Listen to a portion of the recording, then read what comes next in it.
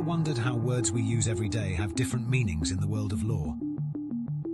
Let's dive into some mind-blowing legal definitions from Black's Law Dictionary, the go-to reference for lawyers. You'll discover some fascinating and controversial insights. First up, the word person. You might think it refers to a human being, right? But according to Black's Law, a person is a corporate fiction. That's right. Legally speaking, the only person recognized in Canadian law is a corporation. Mind blown yet? Now let's talk about human. This word doesn't appear in the Bible, but when you look it up in Black's Law Dictionary, it says sea monster. So you flip to monster, and what do you find? A monster is defined as one that cannot own or inherit property. Pretty wild, considering that governments and corporations have human resource departments. Makes you wonder, doesn't it? Next, let's look at the word job.